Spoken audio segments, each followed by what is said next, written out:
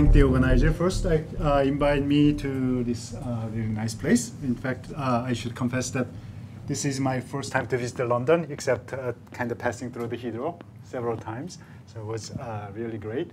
I actually like that the conference that many speakers actually has generous 1 hour, or even just kind of go beyond the 1 hour. Actually, Volodya actually already set the record.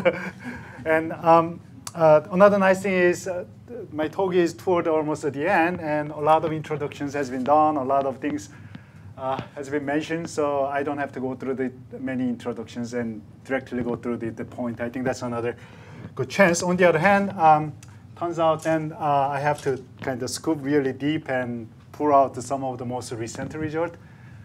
So as you will see, that some of the result is just published, or some of them are not published, some of them are not even analyzed, but I want kind of share some ideas and excitement and some of the comments, especially critical comments. And also, I know that this is getting the afternoons and after lunch especially, so unless I should be a little bit more energetic, everybody can easily fall asleep. So what I propose is just stop me anytime if you want to ask the questions. If you don't like, then if you disagree, just stop me any moments and we can kind of have the discussions on site. I think that's something I want to do.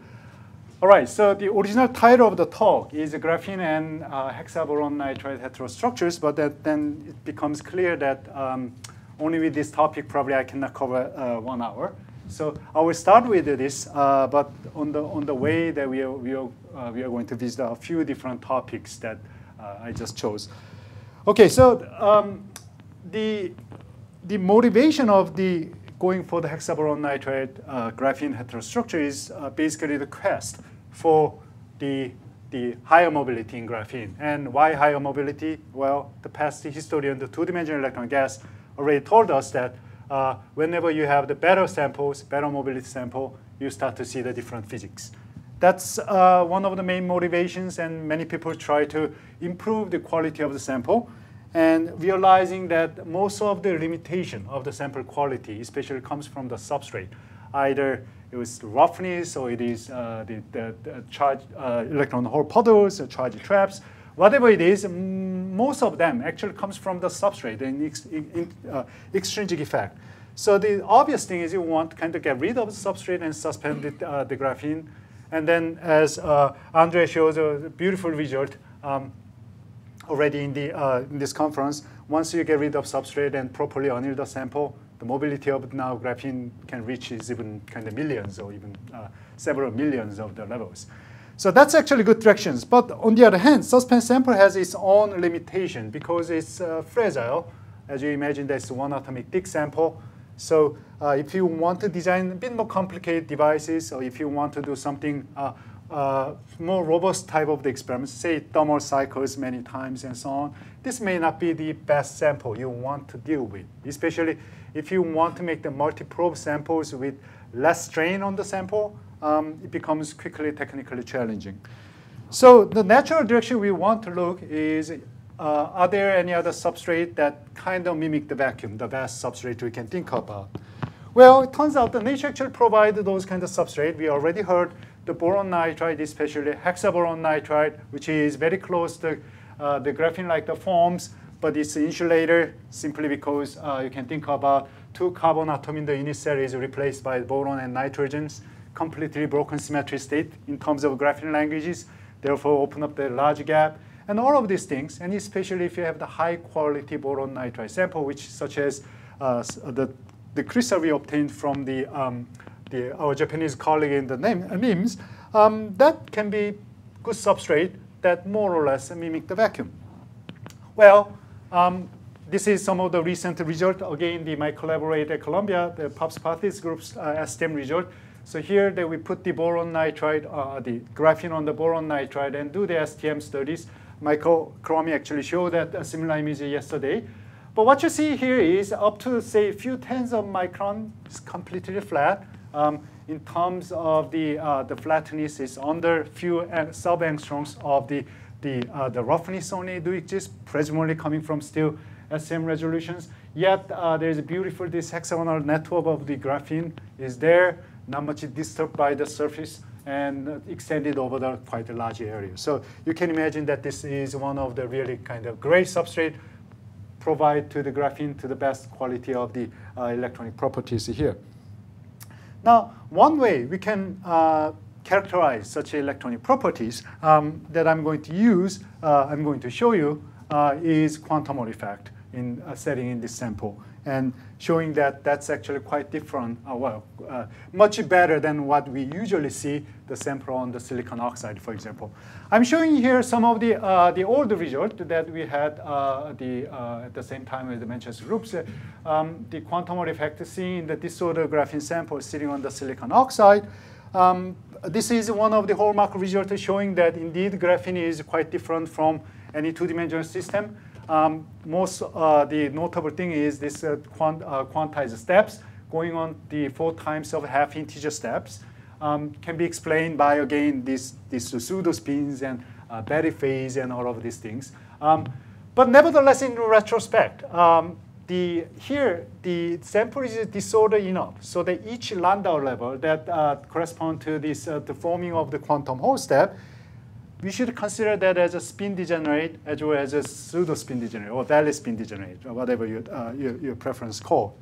Now, the pseudo spin or valley spin should be degenerated in single particle picture. That's okay. But now, assuming the spin degenerate means that each Landau level is broad enough so that you don't see that kind of the Zeeman effect is not big enough to split your Landau level. So in a sense, it is pretty much a disordered system. In retrospect, if we had much better sample than this, maybe seeing that this Betty phase and the pseudo spin out of the structure might not be straightforward. So the nature already gave us initially the disordered enough sample so we can quickly figure out this half integer shifted quantum Hall. But as you go to the better sample, such as that sample that I showed you, the graphene sitting on the boron nitride, things immediately start to changes. For example, that when you look at this at the zero field characteristic, resistance versus gate voltage, first thing we notice is peak is extremely sharp. And if you just take this half width of the full maximum as an upper bound of the disorder, the charge inhomogeneity we have here is much less than 10 to the 11 electron per square centimeters. On such a good sample, when you apply the magnetic field, what we are seeing is, well, those kind of these half integer quantum Hall effect now turn into the just integer quantum Hall effect. Basically, here, as you sweep the field and fix the gate voltage, we see the not only 2 and 6 originally we saw, but we see also the signature of the 3 and 4. And basically, we are seeing more or less all the integer quantum Hall steps appears. Probably better picture is, better data is we fix the the magnetic field at 14 Tesla and sweep the gate voltage, then we are seeing not only 2, but we see 1, 0, and if you go to the higher magnetic field, we see the 3, 4, and so on, right? So basically, all the Landau level we start with is completely split in such a better quality sample. So that's an interesting part. And in fact, this was seen in the sample on the silicon oxide, but you have to go to the really high magnetic field, such as 40 Tesla and 45 Tesla in that level. And then first of all, Zeeman splitting eventually win over, so we know that at least all this quantum Hall effect split in 2, but on the top of that, due to the many-body effect, we are seeing also this valley spins, or pseudo spin also got splits off, that basically splits all the Landau levels. So this effect itself was seen before, but what is interesting thing is now those kind of effect can be seen. You don't have to go to the high magnetic field lab, but you can just do it at home for the look at this experiment. Of course, human nature is greedy, so when we see that such a good sample, we just bring this sample immediately to the magnet lab and crank up the field and see what you get. And here's the high magnetic field data. You see that beyond the 15 Tesla to 35 Tesla, I see that 2 and 3 steps here. But on the top of that, there's other steps appears. And in the magnetic Hall resistance, combined with the 0 of this RXX, showing that there's additional quantum Hall effect. And if you just see that what is the corresponding filling fractions, filling factors, that's actually correspond to 4/3 and 8/3. And we are seeing this basically fractional quantum Hall effect that correspond to 4/3 and 8/3 in multi-terminal geometry, properly made whole bar geometries, right? So seeing diffractions is not a new thing in a sense in the graphene. They reported a few years ago by Eva Andre groups and my group that for the signature of 1/3, but that sample is two-terminal suspense sample, and often that is considered as a signature of the fractional quantum Hall effect. But real observation of fractional quantum Hall effect should comes from both the multi-terminal measurement in the Hall measurement and the longitudinal resistance measurement, and this is in a sense the strong evidence we can present as the fractional quantum Hall effect. Now again, we fixed the largest magnetic field, in this case the 35 Tesla, and if you sweep this gate voltage, what you are seeing is that again 1, 2, 3, 4, and those kind of broken symmetry integer quantum Hall effect. On the top of that, in between that you see that all these blips and corresponding this dip. So we know that there are many of this diffraction appears. If you start to assign 4/3, 8/3, which actually appears here as very strong, and some of them 10/3, 11/3, 13/3 are there. And if you are bold enough, you can assign the other things such as 8/5 and 7/3 and so on, right? So at this point, you start to see that, wow, okay, so this again, zoo of the fractions and so on. Well, we know that all these fractions actually do appear in the gallium arsenide, and gallium arsenide support probably more than tens of the fractional quantum Hall effects and so on. So in a sense, it is expected. Sample qualities becomes better. Then you see that some of the strongly correlated, or not the strongly correlated electron phenomena, such as a fractional quantum Hall effect, sets in. So what's next? Well, the next important question you can ask here is whether these series of the fraction can be different from what you are seeing in, say, conventional two-dimensional system. So to make that long story short, my conclusion is yes, they are somewhat different, and then I'm going to kind of argue that what's the difference. So to make that kind of to argue the difference, we have to kind of step back and just think about the fractional quantum Hall effect a little bit more. So the fractional quantum Hall effect, as I said, is the correlated electron states, and usually can be only explained when you think about the many-body type of the effect. And 1/3 of the fraction was the first one that observed in gallium arsenide 2-DAC, and was explained by the Bob Laughlin, and by setting up this the famous Laughlin's wave function here, right? And basically that this many-body wave functions, and that they explain this existence of the 1/3. Now, what you're seeing in this Laughlin's wave function, by the way, it only contains orbitals, and that its kind of spin sector is not there. And when Laughlin actually wrote this wave function, he assumed that, well, all the spin is polarized, and that makes sense because usually this quantum Hall effect, fractional quantum Hall effect, appears at relatively high magnetic field, where probably Zeeman's energy will align all the spins in one direction. Once you polarize the spin, basically you don't have to consider its spin sector of the symmetry, so the only consideration is anti-symmetry of this wave function part, and that's a basic motivation of the writing this Laughlin's wave function. But then soon it realized that actually by the Halperin, if you just compare the energy scale, there's just some things that one has to be able to be careful. Now I just plotted out here the energy scale of this typical the two-dimensional electron gas with finite mass. Basically, the cyclotron energy scales, the distance between the Landau level is the largest. And then that's basically, we start with the single particle pictures and then construct this many-body effect considering the Coulomb energy scale, which is about a few tens of percent of these cyclotron energies. Now compare with these two energy scales, and if you just plot it out the Zeeman energy, it's actually only 1% of this the cyclotron energy scale. It's extremely small. Therefore, in approximation, probably the better picture we just start with is we start with this spin degenerate Landau level and construct this wave function from there, and that's what actually Halperin showed that how we can do that. In fact, this picture was can be even better explained if you just kind of throw in this so-called the composite fermion pictures. In that picture, basically you interpret this many-body state as a composite fermion. Say each electron grabs the two flux quanta, and they form the composite fermions, and the composite fermion Landau level basically is responsible for all the fractions. There, in that picture, what happened for the 1/3 state is basically among this composite fermion, their spins polarized by the many-body interactions or residual interactions. In a sense, this can be considered as quantum or ferromagnet among the composite fermions in this system. So the reason I'm telling you here is basically even for the 1/3 state in fractional quantum state, this basically the alignment of the spins and the spin polarizations has some of the interesting origins there. Now taking that message back to the graphene becomes much more complex, or actually much more rich, I would say. The reason is, on the top of the spin, real spin of the electron, in the graphene, we are dealing with the pseudo spin or valley spin here, right? So your wave functions of each electron has a 4 degrees of freedom coming from choosing the spins and these valley spins.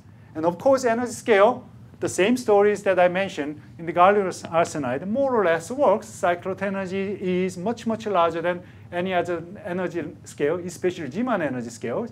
Therefore, it becomes essential, like the 1/3 state in gallium arsenide, the 4 component of spinners, let me call this SU4 spinner structure, becomes quite important to understand the fractional quantum Hall effect sets in the graphene. So that's basically the message I'm trying to address here. So how can I prove that? Well, experimentally, actually, one can clearly argue that that's the case.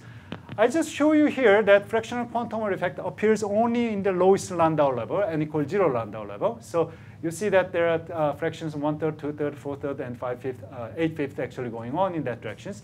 Looking at this sequence, just to look at the sequence, we can immediately pick up the one interesting fact. We are seeing 1/3, 4/3, but we are missing the 5/3. Now, this fact, that seeing that only 1/3, 4/3, but not seeing 5/3, already good enough to give us some of these scenarios should hold than the others. Let's assume that instead of that arguing that I start with SU4 type of this Landau level I start with, somehow there are different scenarios possible, such that, say, Zeeman splitting is strong enough so that I start with a spin split Landau level, such as like this. So spin up and spin down is split. Or maybe you can argue that, well, you put your sample onto boron nitride, which actually tend to break the AB sublattice symmetry. So in the worst case, that I may actually break up all the symmetry by just single particle regions. So assume that that's a kind of another scenario. There's no degeneracy I started with. In fact, I started with all symmetry broken states, like the 1, 2, 3, 4 type of the integer quantum Hall state I'm seeing. I will argue that this and that is not a possible solution, the case that if I just kind of match with this experimental, the fact that I'm seeing the 1/3 and 4/3, but not 5/3. Where each Landau level has particle Hall symmetries, which means, for example, if this is the right scenario, that if I see the 1/3, I should be able to see the 2/3 about the similar strengths. Which means if I see the 4/3, I should be able to see the 5/3. Well, that's not the case. I'm seeing the 4/3, but no 5/3. So this scenario is gone. How about SU2? Same thing for the particle Hall symmetry across here. If I see the 1/3, I expect to see the 5/3, but that's not the case. So we should eliminate that. So by eliminations, only viable solutions, viable case, scenario that I can support this experimental case is basically I should assume, I'm forced to assume that initial Landau level I start with should be SU4 type of symmetry. Well, because of this, the underlying interesting symmetry only do exist in the graphene case, not for the conventional two-dimensional electron system. In fact, this system starts to give us somewhat different behavior. I will just give you one more example here. That I just show you here the 4/3 fractions at the different temperatures. Basically, this 0 start to lift it up because the activations across the composite fermion Landau level. By just measuring that this RNS plots, say even different magnetic field, I can just show you that how the gap actually scale for this the fractional quantum Hall state of 4/3. Turns out gap scales are more or less a square root type of the behavior which is expected. But what is interesting thing is the size of gap is fairly large. 4/3, which is in this case one of the strongest fractions, the gap size is about 20 Kelvin. Bare comparison with the gallium arsenide case, this is a factor of the 5 larger than what you see in the gallium arsenide. So the fraction is fairly robust. The other thing is that, oh, by the way, those kind of gap is actually matching with some of the calculations based on the spin polarized but value unpolarized ground state correspond to 4/3, but that's actually theoretical descriptions. But besides that, in fact, if you just do this gap measurement for all other fractions that I just mentioned, we clearly start to see that some of the interesting trend. For example, first of all, we are seeing that all this black point, which is 4/3, 8/3, 10/3 of the gap size at the 35 Tesla, they are all larger than open circle, which corresponds 7/3, 11/3, and 13/3. In other words, if I have the even numerator in 1/3 state, their gap is larger than odd numerator states. And also, there's an interesting trend. As you go to the higher fractions, size of gap decreases, especially this even numerator states. And those kind of structures, in fact, related with that SU4 structures and the inside of SU4 spin structures, I'm going to argue in a moment. But nevertheless, I think this gives us that kind of the rich flavor that what generate by this SU4 type of the spin structures in each Landau levels. And there are also, of course, some of the unanswered questions that basically the questions to thrown to the theorist that why actually 1/3 is so much larger than 5/3 and those kind of things. Now, these structures of the SU4s, in fact, you don't have to even go for diffractions. In fact, these structures can be also seen, so-called this broken symmetry, the integer quantum states. Here I'm showing you low field measurement for all this integer quantum state, 6, 10, 14, but in between you see all the steps correspond 7, 8, 9, 11, 10, 12, and those kind of the broken symmetry states. Now, one thing that we also notice here is if you just do the gap measurement again for all these broken symmetry integer quantum states, we are seeing that even state, say such as a 4 and 8, is much larger in terms of the gap than the other even the odd the integer quantum states such as 3 and 5. At least factor over 6 larger. So it's a very similar flavor as that what I just showed you in the fractional quantum state for the even numerator state versus the odd numerator states. We can actually do this better. We can take these even numerator states, and I just measure this gap at the different magnetic field. Now, what we do here is we just tilt the magnetic field so that I fix the the perpendicular direction of magnetic field. So orbital part of the energy is fixed. Then I try to tune in-plane magnetic field changes here, in a sense. The perpendicular magnetic field is fixed, but changing total magnetic field, just tune these spins sectors of the energies, right? So ideally, if the gap here is just a spin gap, we expect that this gap is linearly scales with this total magnetic field because the perpendicular magnetic field, the orbital part, is fixed. But what you're seeing is it's just increasing, but not linearly, and with a different slope. If you just measure the slope part, the higher magnetic the field part, the slope is close to G factor is equal to. So it's like the smells like the spin. But as you go down to the low magnetic field, low total magnetic field, that corresponds to larger G factor. In other words, you start to flip some more spins, more spins than one spins here. In fact, this behavior was seen in gallium arsenide case. Well, it was taken as evidence of the spin skirmions, that excitations. Basically, what you are seeing here is in the low magnetic field, you excite the skirmions with many flips of the spins. But as you increase the magnetic field, total magnetic field, you just start kind of spin splitting becomes expensive because of the exchange interactions. So you start to flip just one spin, and your skirmion size becomes small. And those kind of things that claimed in the gallium arsenide case was seen here basically give us a similar flavor that in nuclear 4 states is basically spin polarized state in the ground state. and excitations coming from presumably this spin flip scumions. Now, these same stories, when you actually transfer into the 1/4 of this SU4 filling, or in other words, all the integer quantum states basically completely changes.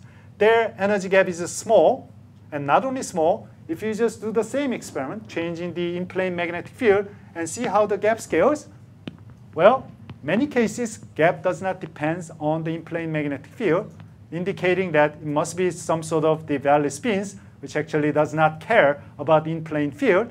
But even more, some cases, in fact, the gap actually do decrease as you increase the in-plane magnetic field, showing that this is much more rich and much more complicated than simply just value splittings.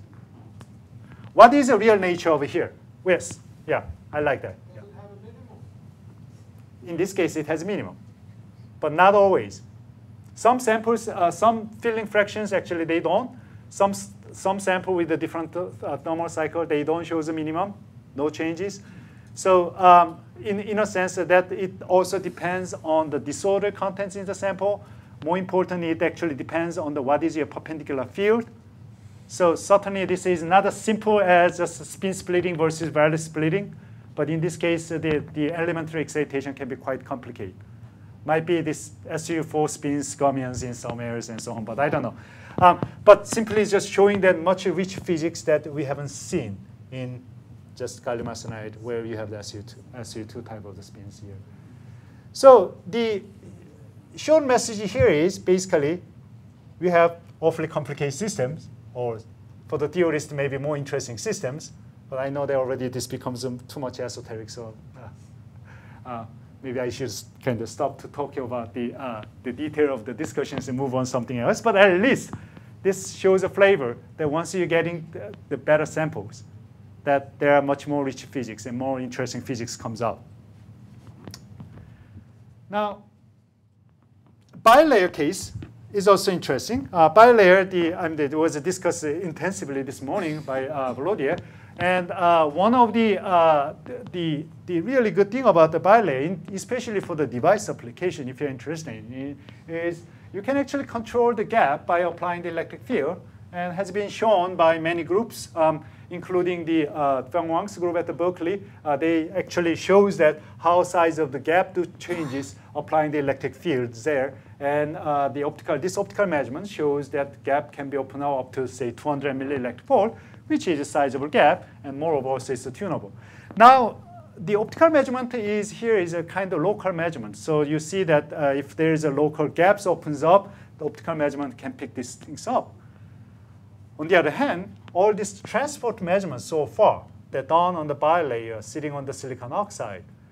The gap they can measure, either they cannot measure the gap because of this variable range hopping, or if they did measure the gap, such as the MIT group, size of the gap is probably order of magnitude smaller than what you measure in the optical gap. And that's understandable because the transport measurement, you have to pick up through the entire samples in the kind of global sense. So if you have the disorders, basically disorder broadening, that your size of the gap you are measuring is much smaller than what it should be. Now, this type of the things, again, coming from this the disorder substrate and the silicon oxide. So if you go to the better sample, if you get the better the substrate, maybe we can get to the close, the intrinsic gap you can open up. Indeed, that's the case. So here I'm showing you that a bilayer graphene sample sitting on the boron nitride and etches samples and so on, sheer characteristic itself, you see that this is a kind of great. I think this particular sample is one of the highest mobility sample we ever seen on the boron nitride.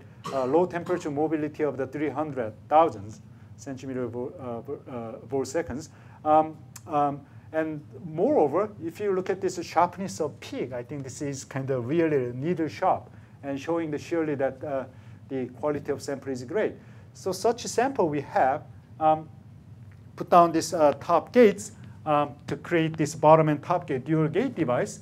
What we are seeing is indeed we open up the gap or resistance increase, and more importantly, we can actually do the activation measurement in this sample, and this activation gap we are seeing up to the levels before this dielectric breakdown happens is about 100 millielectric volt of the gap. And if you improve this quality of the gate more, we are pretty sure that we can actually increase even more. But what you're seeing here is now the transport gap, activation gap measured in by transport is comparable size with what you're seeing in the optical gap, showing that we are getting into the limits that that really band gap is dictating that what you are seeing in the transport.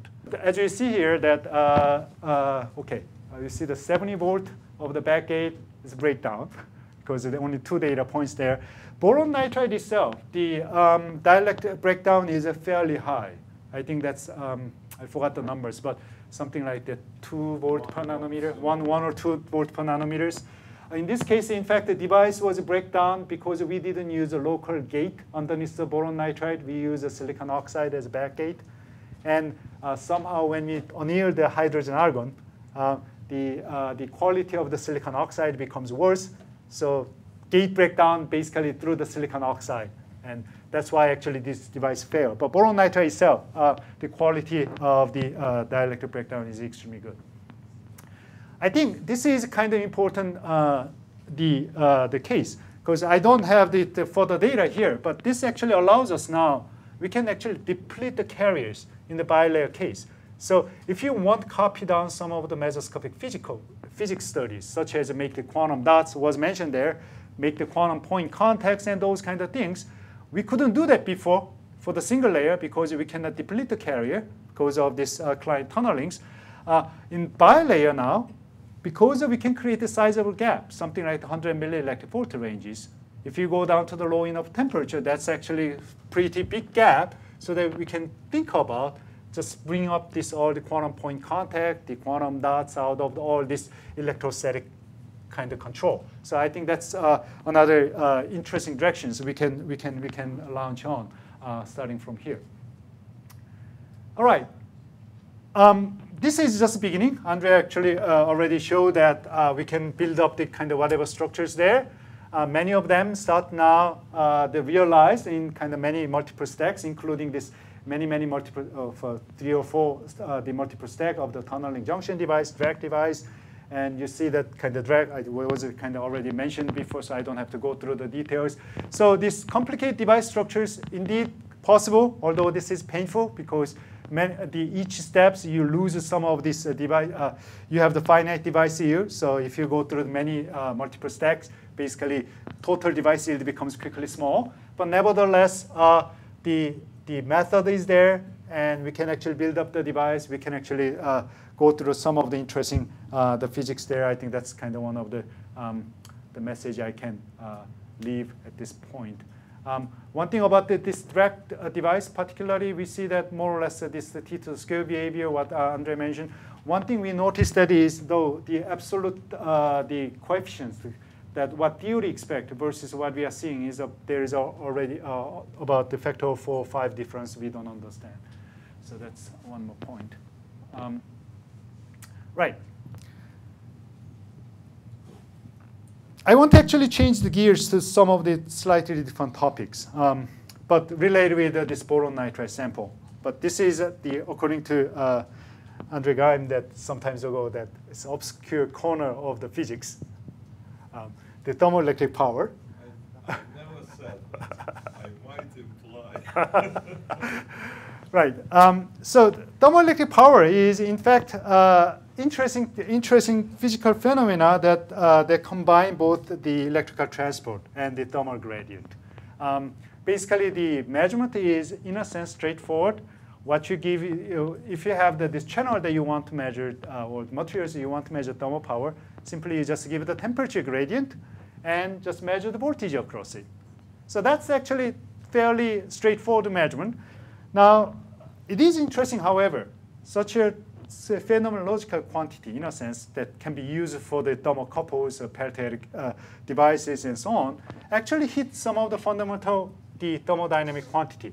In fact, if you use Onsager relation, this thermal power is directly related with the pelletic coefficients, which actually tells you that how much entropy transfer per charge actually happen in the system.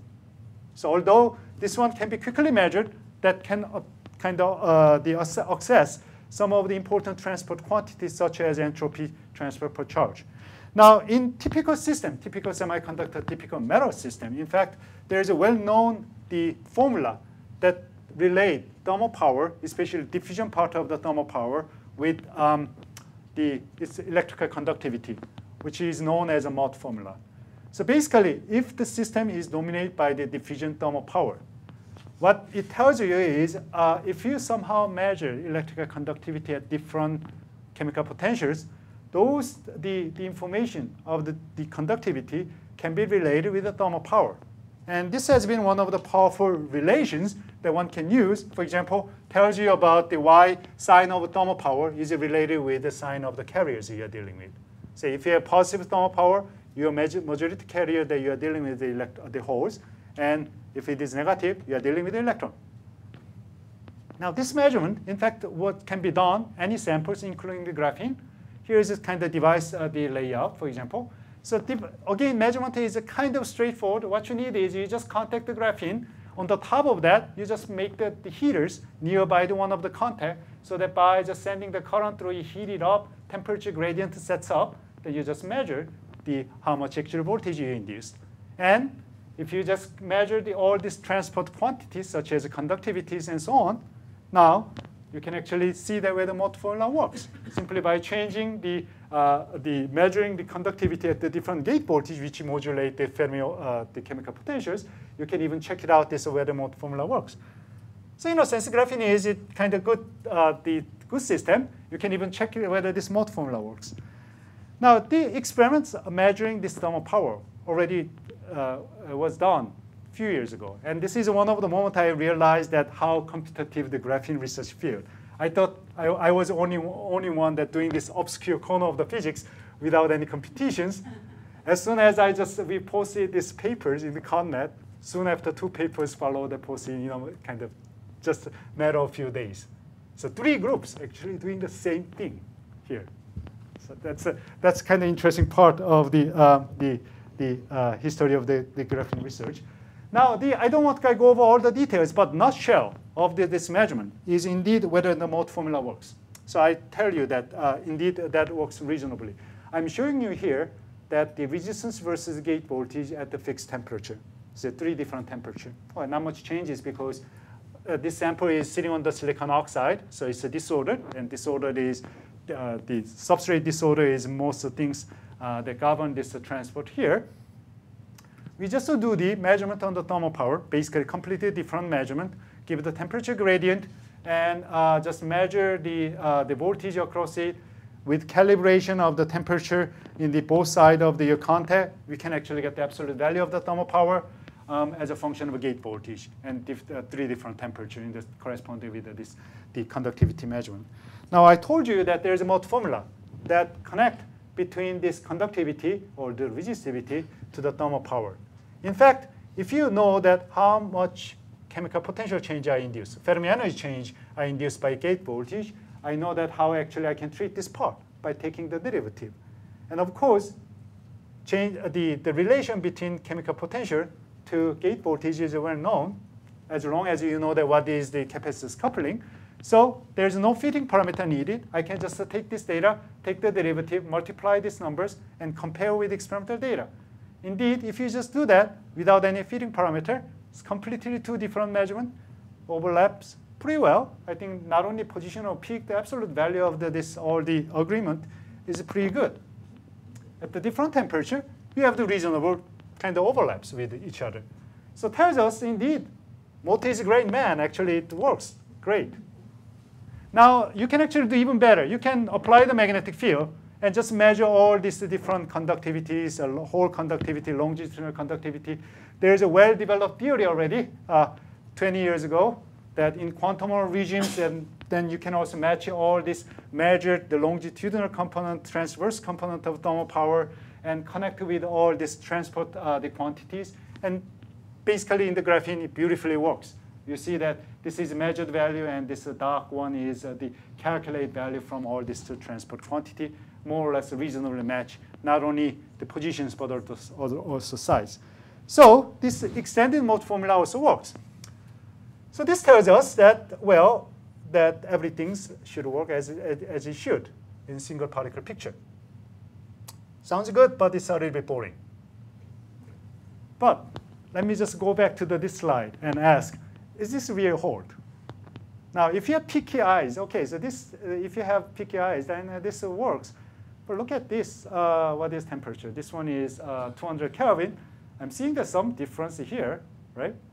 So in a sense, there's a deviation start kind of develops up. Now, why actually I show you 200 Kelvin only? Well, I can do also experiment at 300 Kelvin. There's a reason I didn't show you, because if we just kind of bring up the 300 Kelvin, deviation becomes really noticeable.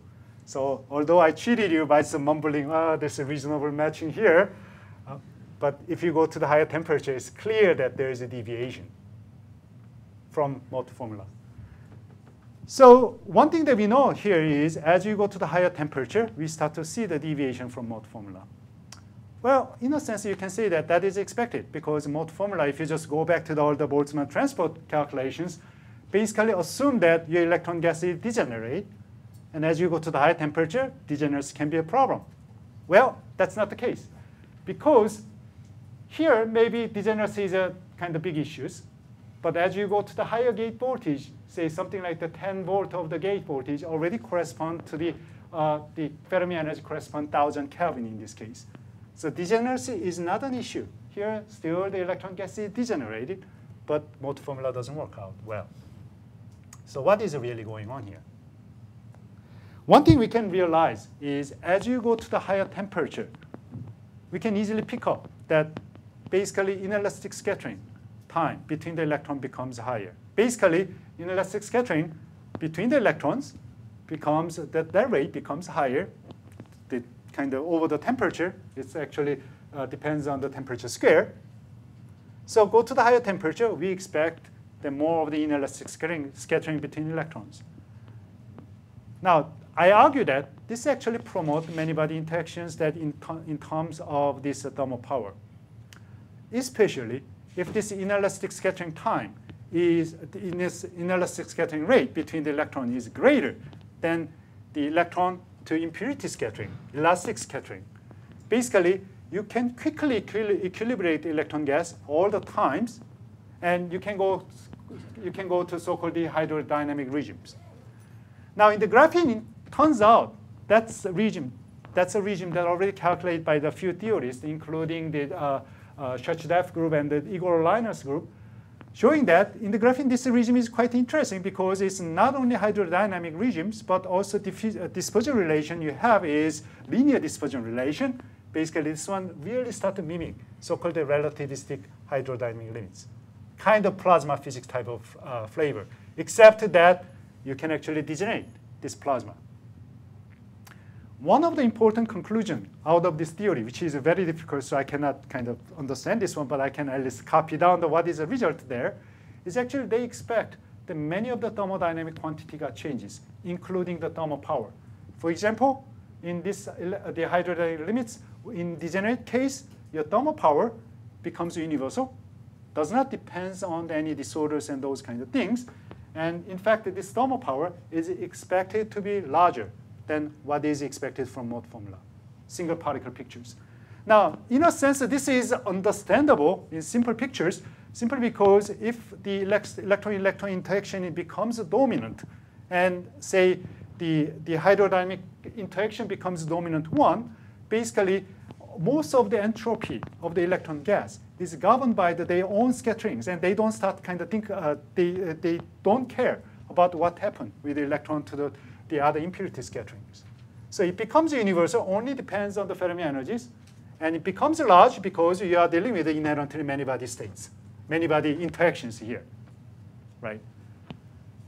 Is this really kind of working out? Well, to test these things out, we have to drive the system deep into the hydrodynamic limits, basically these limits, higher temperature. Now, if the sample has strongly disordered, you have to go to thousands of Kelvin to see this one, which is basically on what reachable ranges before. Now, having this sample, the graphene sample sitting on the boron nitride, suppressing this, the disorder in the sample, now we should be able to reach some of these regimes in the sample on the boron nitride. Indeed, that's the case. So here, that sample sitting on the boron nitride make this thermoelectric type of the device geometries. We particularly choose this device. We could have we have even better device, but this device I like it because somehow this device, after all this device fabrication, you see that hole side is much better than electron side. As you see, the resistivity is much smaller here, right? In a sense, using this device, I'm showing you that what is that when you have the lower impurity than higher impurities in the same device, how this thermal power do changes. Indeed, if you just calculate the mobilities and all the scattering rates and so on, this side, beyond 50 Kelvin, you should drive the system into the hydrodynamic limits. So how does the data look like? I'm showing you here thermal power as a function of gate voltage. I told you that this side is our good side, higher mobility side and lower mobility side. What you're seeing here is thermal power is greatly enhanced in the hole side compared to the electron side. Same device, same calibration. There's no experimental artifact. Simply just changing the gate voltage. I'm seeing that much more enhanced the thermal power in that directions. The other way that I can argue that is if you just try to compute the mode formula out of the conductance you measures and compare, basically as you go to the higher temperatures, the hole side actually deviation grows, while this electron side more or less matches the mode formula. That's another way to say that we are getting into the hydrodynamic limits. There is a better way I can argue this. If hydrodynamic limit is right, basically we expect more or less universal thermal power, which actually depends on the linearly in the temperature. Which means if I just divide this thermal power I measure with the temperature, I expect it to collapse everything into these simple curves there, if things in the hydrodynamic limit. So I'm showing you the same data that I showed you before. I just divide by with temperatures and just compare with the hole side and electron side. As you see here, the most of the hole side, especially going to the high temperature, most of the curve is collapsed into the universal curve, while this disordered dominated region where mode formula works, basically that doesn't work. So this is another indication that indeed, as you go to the better samples, you're getting into the more interaction dominated regions that appears in the relatively high temperatures here. So that's another use of the better quality of the samples and so on. So one of the topics that surfaced up a few times was electron-phonon scattering, electron-phonon interaction in the graphene. This becomes important issues, especially if you want to make the device that works in the room temperature. Eventually, ultimate limit of these mobilities and scattering will be governed by the electron-phonon scatterings. And it's important to understand how the electron-phonon scatterings actually happens. Now, the easy way that we can understand electron-phonon scattering is simply look at how the resistance changes with the temperature. And here's some other old data done by the microfluorous group that's showing that here is the resistivity of the electron side and hole side. I think it's a two different sample maybe. Just measuring how resistance increases the temperature, and this linear increase of temperature, you plug it into this formula, then you get what is the deformation potentials and so on. Now what you see here is though, I just block it out, some of the high temperature data, only showing the temperature below 150 Kelvin. And the reason is if you just look at the whole paper, in fact, higher temperature, resistance actually increases rapidly and becomes quickly superlinear. Well, the reason why actually it's increases superlinear, there's some issues like the interesting story, different stories. Maybe surface polar phonon scatterings, maybe quenching ripples, and all of these different scenarios. But nevertheless, one thing interesting here is as you increase the electric field, as you increase the density, this superlinearity actually starts to suppress. So at least that's a good part. Whatever things it is, probably comes from the extrinsic region. We can actually suppress that by just increasing the carrier density. In fact, we just repeat this experiment sample on the boron nitride. We actually push up this temperature where the superlinearity actually started out, but nevertheless, even for the sample on the boron nitride, there is this superlinearity appears. So that's pretty much common things. But again, as we go to the higher density, we can suppress those superlinearity a lot, and we can probably use this type of the behavior. Now, so this actually tells us if you want to study the intrinsic electron-phonon interactions, it's better that we just go for the higher density, so that probably large carrier density start to screens out all this extrinsic effect and try to pick up the intrinsic electron-phonon scattering. So that's what we did.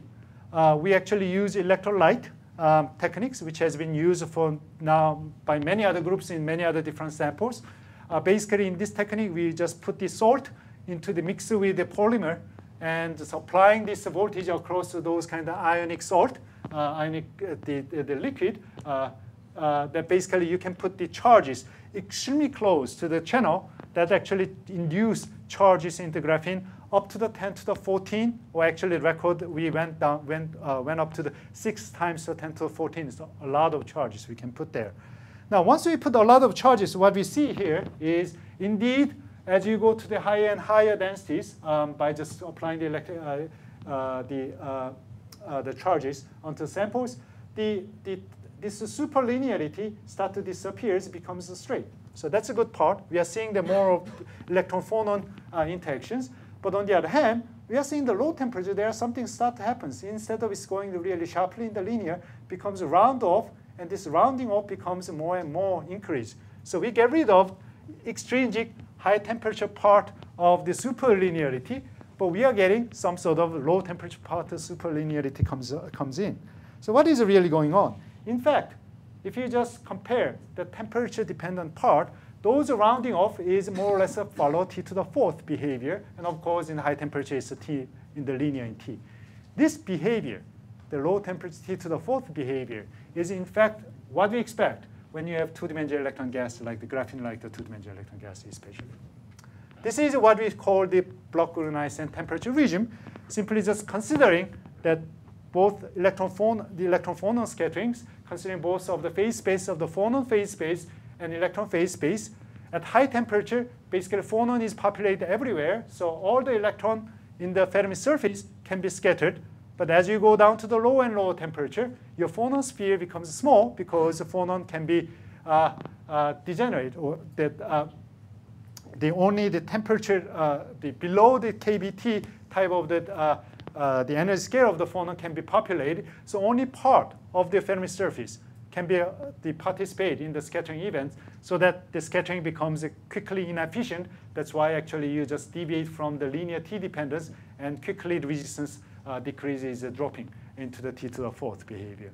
In fact, those crossover happens when this phonon spheres is coincide with this electron spheres, and those temperature range is what we call the Bloch-Grunheisen temperatures, and that can be controlled by just controlling this carrier density or the Fermi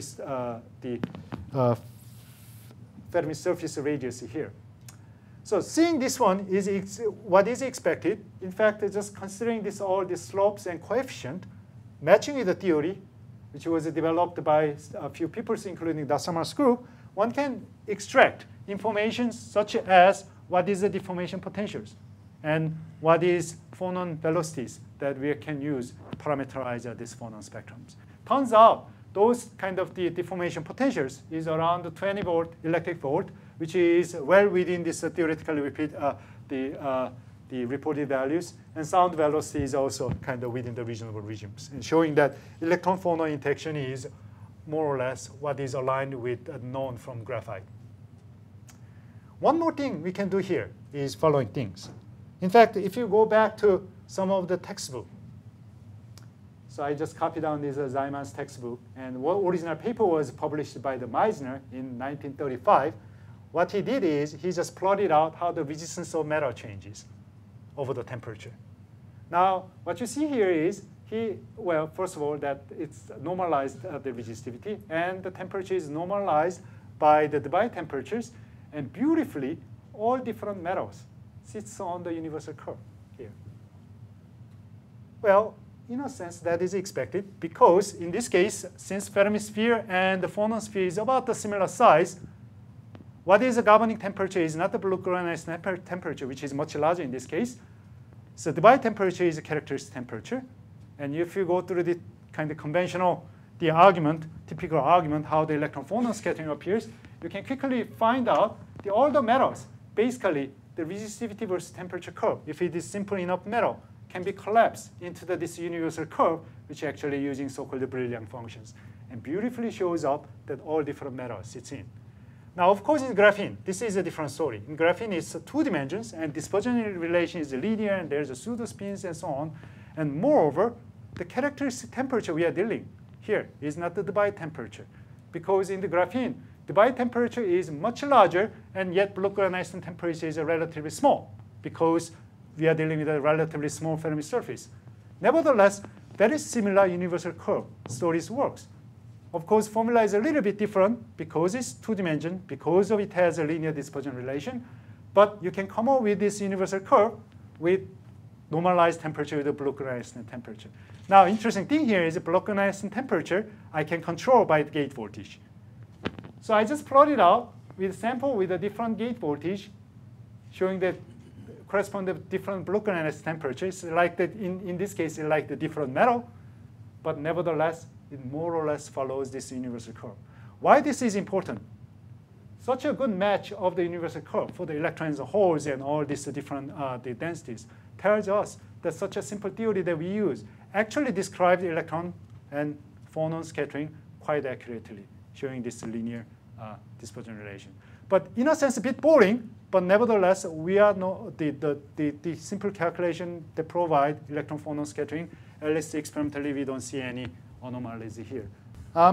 So the message I want to deliver is, as you have the better quality of sample, basically we are seeing the interesting physics there, and also some of the new techniques, such as the electrolytes and those kind of things, we can actually start to push the sample on different extremes, different carrier density, more extreme carrier density, and so on.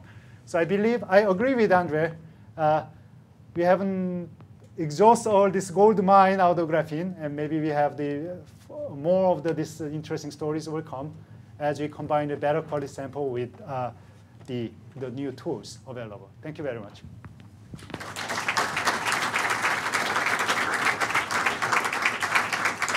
Again, we expect the universal thermal power, but the form is different from the single layer form that I just showed you. This is a device on the boron nitride. We could, in principle, do the suspend device. In fact, the region that I didn't discuss, but it's more interesting part, is non-degenerate region. So where that you have now start to have the both electron and hole thermally populated. So that's, you can think about really kind of interesting the hydrodynamic limits. Our sample sitting on the boron nitride is still probably electron hole puddles there, so we may not be able to hit those regions. But suspend sample might be, so it could be interesting thing can be done here. Another question: what did you hide in those few transparencies? Those few. Excuse this question. What did you hide in the transparencies you didn't show? I can show you later. There's many intercalate systems there. I think the highest intercalate graphite intercalate superconductor actually appears in calcium, which actually TC is 11 Kelvin. And we actually even use the particular salt contains the calciums and put into the single layer and bilayers and put up to the charge of 5 times 10 to the 14. Down to 50 millikelvin, we haven't seen any superconductivity. So, is there any reason to believe that graphene could be made to have? I think that's an interesting point. So the thermal power itself is actually not too bad, especially if you just believe that all this hydrodynamic enhanced thermal power. I think I'm getting something like 150 microvolt per Kelvin at kind of closed room temperature, which is respectable numbers. And even better, graphene in that gate range, the conductivity is pretty good too. So so-called the power factors, that the numerator of the ZT is pretty good. Now, what kills the graphene in thermoelectric application is it has also damn good thermal conductivity. So somehow, if you kill thermal conductivity, such as if you just imagine somehow somebody make this isotope mixtures of the C12 and C13s and mixed, so to kill this thermal conductivity, maybe there is a chance, but I think that's highly speculative at this point. You would have to keep the electrical conductivity up. Yeah. Oh, electric conductivity is pretty good, though. I Yeah, know, yeah, no, yeah. but why do you kill the thermal Yeah, conductivity? yeah, that's right. That's why actually That- C12 and that's- C13 is that's- interesting because they yeah. do not touch the electronic part presumably.